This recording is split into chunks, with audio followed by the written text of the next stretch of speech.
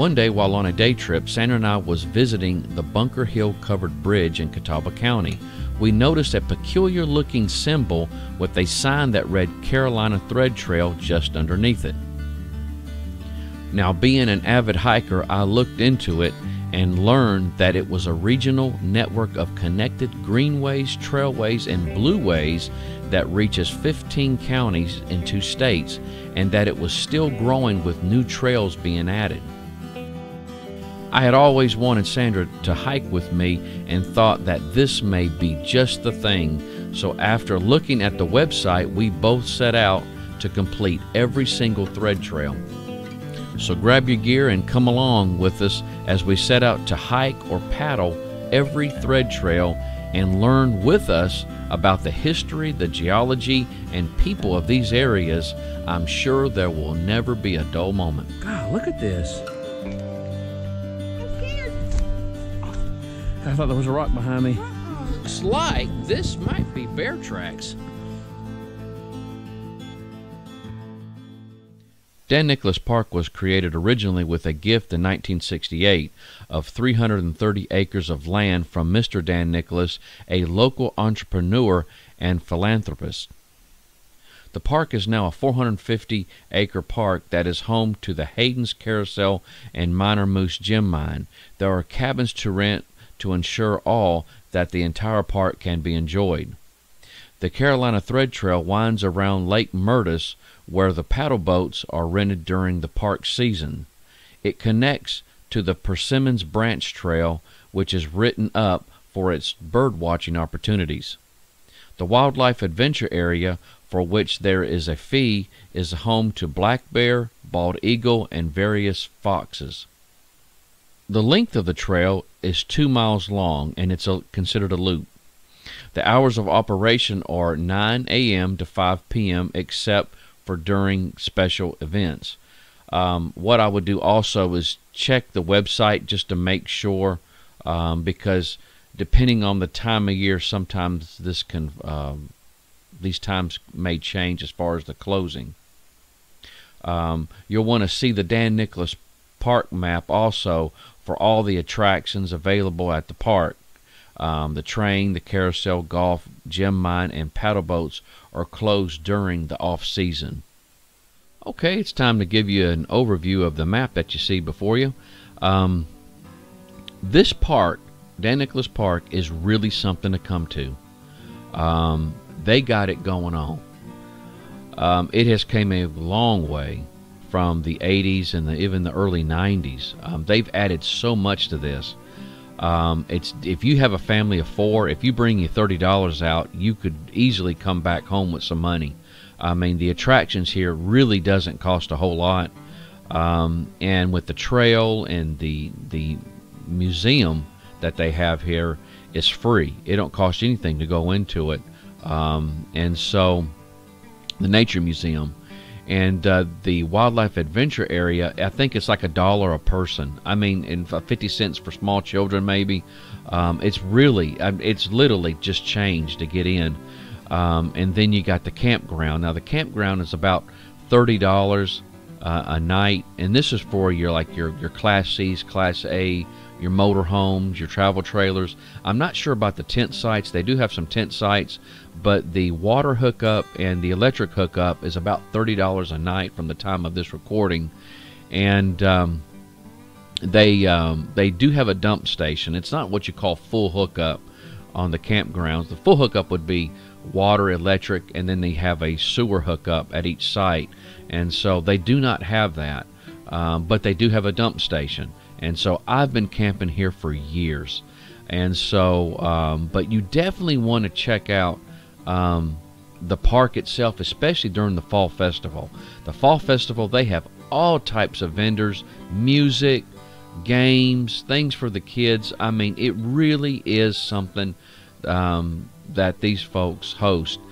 And they're always got something going on educational for you, if you want to bring your kids to. And my daughter, she volunteered in the Nature Museum. They're always looking for volunteers if you want to volunteer your time. And it really is something that you can get involved with. And it's just, this has got to be one of the best places around, and just top-notch park, I will say that. And so, but if you look at the highlighted green area, right where it says start and finish, now that's where we started our hike. If you look a little bit further down, you'll see the TH, and I'm just going to take my mouse. If you'll see that TH right here, that's where the trailhead actually starts, and you'll see me standing next to the post that you'll see. You'll see that, or more of a fanciful style trailhead post, but this is right here before you get to that bridge, but it's right here by the lake. But we started down here. We parked the car down here. There's a huge parking area down here, and we parked here, and we started the hike, and we walked all the way to the lake. We walked around the lake. You'll see the campground, and all the campers and stuff like that. And if you want to just jet off and just walk the campground, you can do that for those of you that do have motorhomes. And then once you pass the campground over to the left-hand side, you will see the entrance for the actual trail that goes into the woods. And so, but you'll go into the woods. Now, this highlighted area here has to be the shorter loop. Now, because the one that we did, it goes all the way to where Bringle Ferry Road is, and then it comes back. And so they do have certain shortcuts. We saw at least 2 shortcuts that if you want to just take a shorter hike and go in, and go back around to where it entered at, you can do that. But we saw cars, so we were probably around this area here, and then it comes back down just like that. And then what we did is when we came back out to the lake, Sandra went over to the concession stand, and I just backtracked the trail again, and then she met me right around here, and we walked all the way back out. And so I'm gonna tell you, that's definitely worth coming to. Now, she swears that we did more than 2 miles, and I do agree with that. We probably did more like 3 miles. At minimum, we did at least 3 miles. And so, but like I said, definitely worth the hike. You need to check this out. It's they've, since the 80s and the 90s, this place has grown by leaps and bounds. And it's such a family-friendly thing. And during the weekends, I do know that the Rowan County Sheriff's Office has part-timers that will go out there, and you'll see them on golf courts. So you do have the security there, and there's certain events they'll also have them out there also. And but guys, this is a really great place to go. They do allow you to fish. I think it's just catch and release only. And I actually at one point in time got a bass, a huge bass. I had to wait for it to die. It was dying, and it was floating in the pond. That thing was huge. It was a gigantic thing, but they wouldn't let me take it out until it had died. But they did string it up and just kind of hang it on the post. And so there's a huge fine for taking fish out of the pond, and so, or out of the lake. But they got paddle boats out there, and it's just a place to have a good time. You definitely want to come here and check this out, okay? Okay, here I'm right here at Bringle Ferry Road, and the entrance of Dan Nicholas Park. Now, since the map showed it as being highlighted, I went ahead and did it anyway. And so, don't know if it's actually part of the Carolina Thread Trail, but they had it highlighted, so I walked it.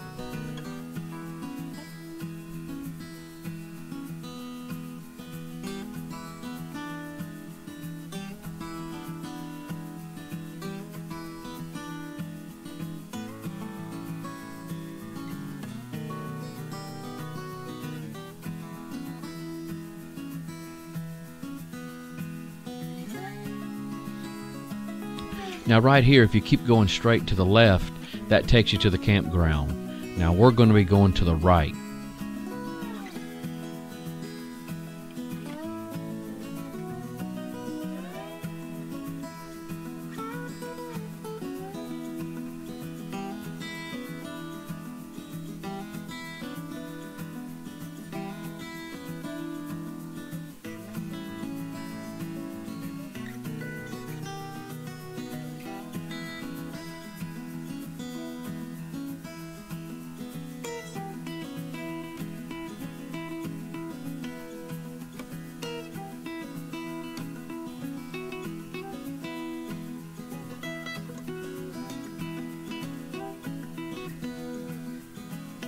And those are picnic shelters out there that you can use.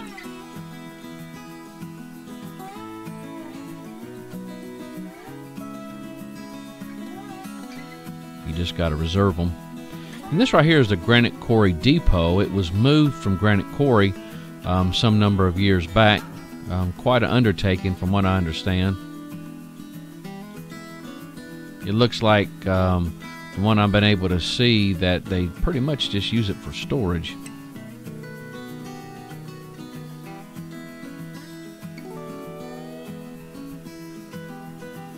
But it's a nice addition to Dan Nicholas Park. Definitely has some history to it.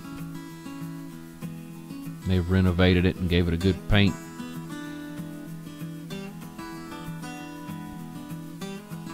Now what I'm about to do here is I'm going to walk to the end here, and I'll be pointing the camera towards the woods. And they have a train, a little small train that you can ride on, and you'll see it coming through the woods here, about the middle of the screen. It's a little tiny train, and I think it's just maybe $1 or $2 a person to get on. Here it comes.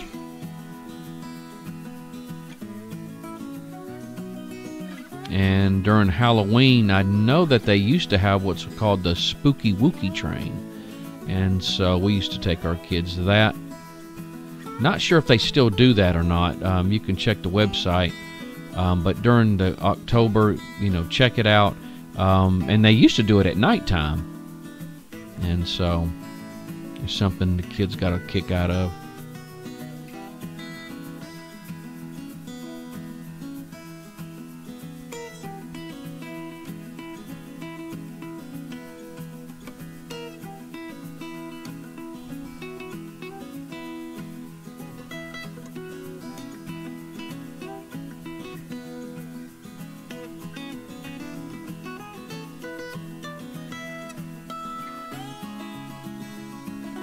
Now here what we're doing is we're making our way towards the concession stand. We're actually looking for the trailhead, that little marker that I will show in my videos on the Carolina Thread Trail. You got several different types that you'll see, like a 4x4. Sometimes we'll have the emblem, that little star looking emblem, or with the Carolina Thread Trail sign going down the side of it. And then they have some that's more extravagant, with the pole with the great big that emblem on the top of it. And but we're looking for that. On the map it showed it around this area, and so we went hunting it. And at one point in time, Sandra and I split up trying to find it, and so somewhere around here we thought that that's where it was at.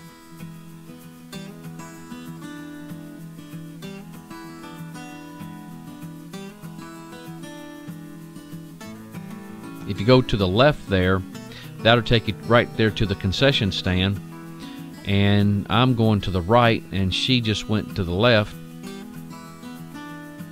And what I'm headed to right now is the Animal Adventures, and as you can see, it's very nice.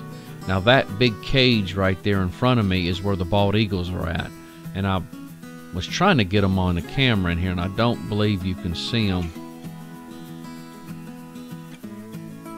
But they're in there. I could see them, and I was trying to get them on the camera, so I'm not sure. About the middle of the screen is where they're at. Yeah, I can see them right now. That right in the middle there, you can see one. Now this, I thought, was the trailhead marker from a distance, and when I walked up on it, I'm like, no, this ain't it. But it says, "May peace prevail on earth." And it was the Covenant Community Convention, or Connection, May 16th, 2009. And what it is it's in that little saying that I just read is in different languages, and they have it on this post here. And so actually this is the first time I ever recall seeing this thing, so I don't know if it's something within the last year that they had put up, year or two of the time of this recording. And so, but I never really paid much attention to it. But you see there's the splash pad, and then you got the carousel, and then there's some more. That area right there takes you to the playground, and then you got the petting zoo over there and the nature center. And so, but this is part of that lake. You can paddle boat, and we're going across a bridge here to another bridge, and that is where we believed that the trailhead marker was at.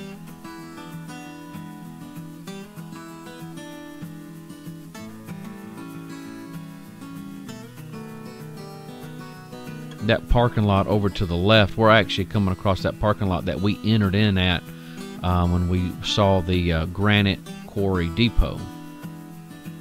We kind of just circled around and came back out this way. And as you can see, this place is very well taken care of.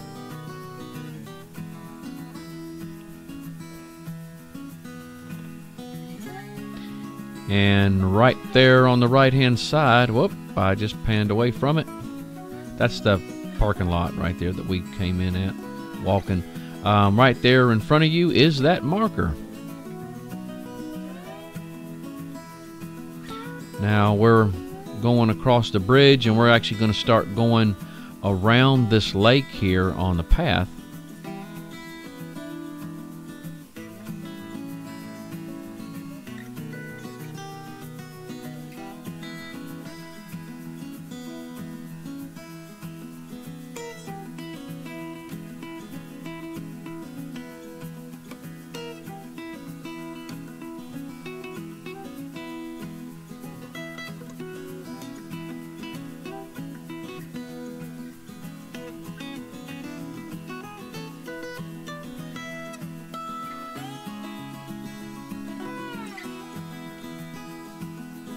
And coming around to the end of it, not the end of the path on the lake, but going down the length of the lake, they got this bridge here which connects you over to the other side where the campground is. And you know, feel free whenever you're walking this, you are free to walk onto the campground there. They have little paths, footpaths, that you can walk to the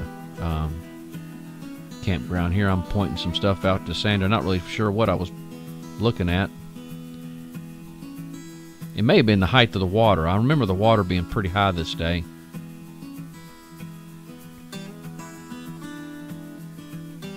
You can see in the distance there the ducks are coming up to us. The ducks, every time they see people at the edge of the water, they think of food, because that's usually what people are doing, tossing in food. And they'll come right up to you. The ducks will take the food right out of your hand. They're so used to seeing people.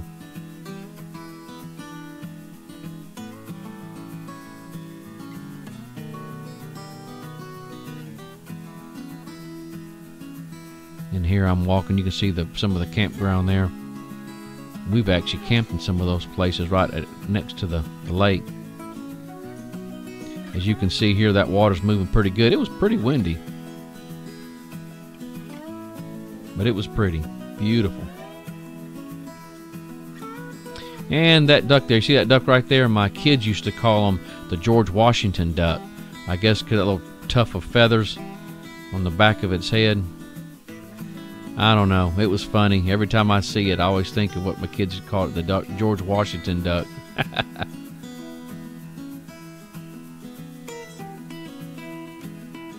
Okay, here we're fixing to enter into the trail in the woods that makes that great big loop.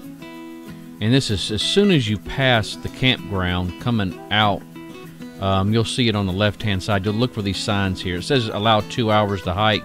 And that's really given a lot. I don't see it taking near that long to do this one loop, but I guess they want you to have a little buffer for time. And that big field, you see that big field going over to the left-hand side, that's where I'm going to be going at. And that is a gigantic field. I mean, they could have a great big old camp out out in this area. It's really nice.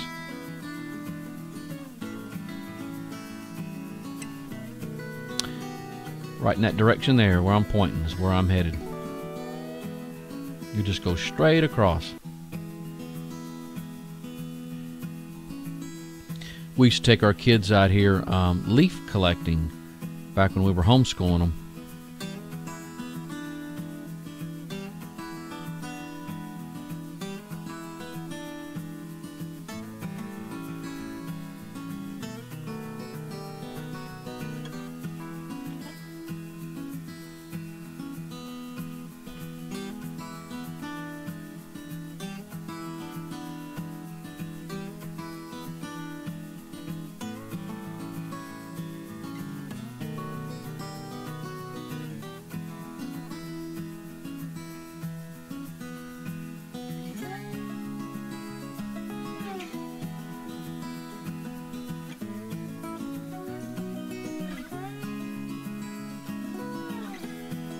You look right about in the middle of the screen, you'll see a sign. That's where I'm headed. That'll give you a little scale of what that big field's like. Really nice.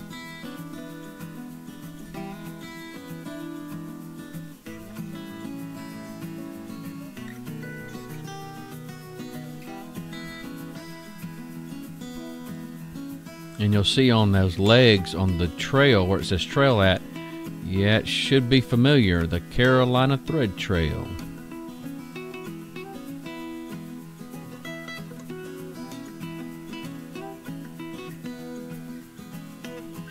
And this is a real easy hike. It's not strenuous at all. You will do some, there are some steps which you'll see, and there is a creek which you'll see in a little bit, which Sandra was real nervous crossing.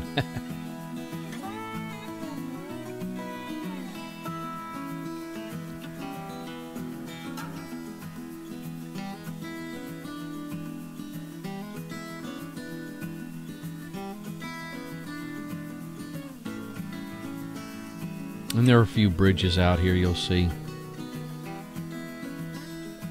I can only imagine what this place would look like in the fall with all the leaves turning.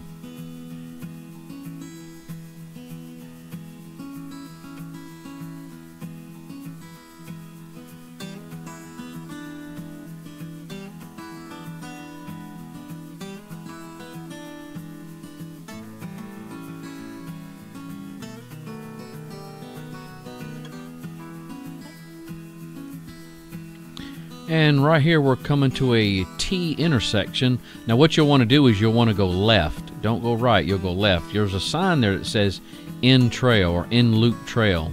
And so it was a little bit confusing to us, but we were just you know, looking at the map. I had it downloaded on my phone. It just seemed, you know, really it doesn't matter which way you go. You're still going to end up at the same spot. But you do go left.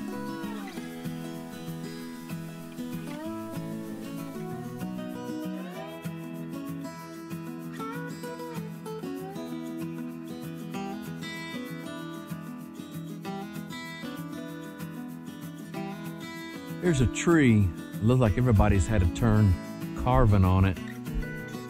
And some of these carvings where people have carved their name on it, it looks like it's been here a long time, some of these carvings. You can see where the name has, like this one up here, where the name is kind of just grew with the tree. Some of them you can't even distinguish anymore. And I was trying to find the oldest one I could find with the date on it. And right here it says, looks like Carl and Jan, maybe? No, Carl and Mary? It looks like 883. 883. Some of these other dates I can't even make out, but you can tell because the letters, this letter here is about as wide as my finger. Been here a long time.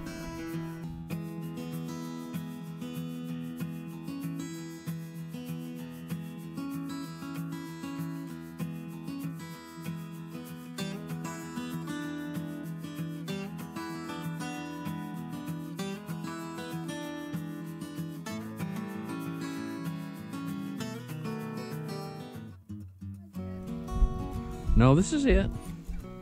There's an arrow. I'm gonna need some help. Yeah, you're gonna need some help. This is where you need your trekking poles. Oh, man. Well, you can do this. You can step on the rocks. I'm scared. Right here. God, look at this. I'm scared.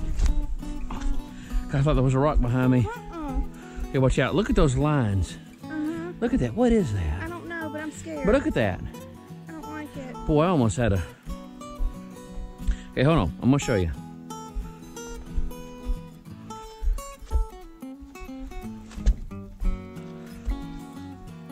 I don't like All right, this. step right here on that and give me your hand. I'm scared. Come on. Give me your hand. This hand. Okay, step on that. Step right there. Okay, give me your hand. I got you. You're not going to fall. Okay, keep going. Keep going. Okay, keep going. You're not going to fall. Come on. What am I supposed to do? Keep going. Step right here. Actually, if you step right here, you'll be good. You think I can go to there? No, huh? I mean, you could. Wonder what that is on that.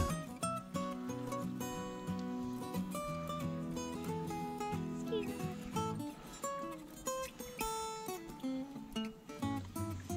Okay, step down on it. I'm scared. Step down on it.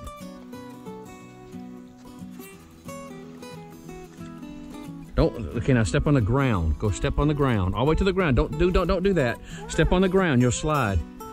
Step on the ground. Just go right to the ground. To the ground right there. Right here? Yeah, right there. Do it to the ground. Oh, Lord have mercy. I wonder what this is here.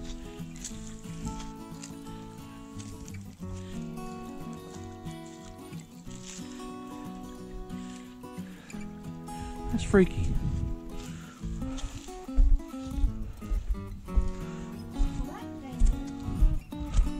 Oh, you ain't seen nothing. If you was to see some of the stuff, Santa, that I went around and had to go through, you'd say, Donnie, you're out of your freaking mind. Here's some steps. That's cool. Check it out. Now later on, you'll see this, and this is probably what makes it a shorter one. We took the, it has to be the pine forest hike, which is longer. It goes around, and you will actually see the cars at Bringle Ferry Road.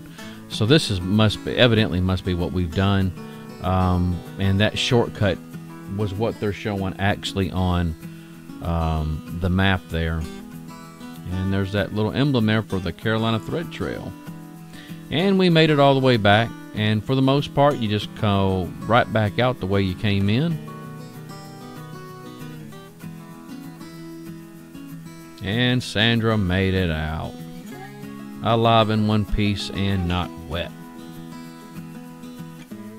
And I couldn't help it. This was just a pretty sight. The sun was just starting to make its way down.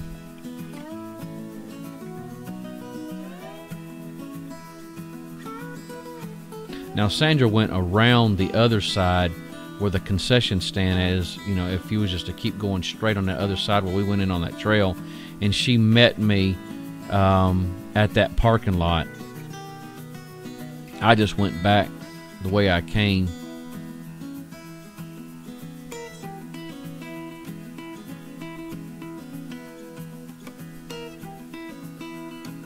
Making it more like a 4-mile hike for me. And hers was at least 3, maybe a little over 3. But guys, I hope you've enjoyed it. This is a great hike, a great place to come for your family. There's so much to do, so much to see. You could spend a good day out there. But please look at the rest of my videos in the playlist. I've got a lot more exciting trails that I've done. Even as I speak, I try to do them at least once a week or once every other week. But you guys take care, and I hope you've enjoyed them.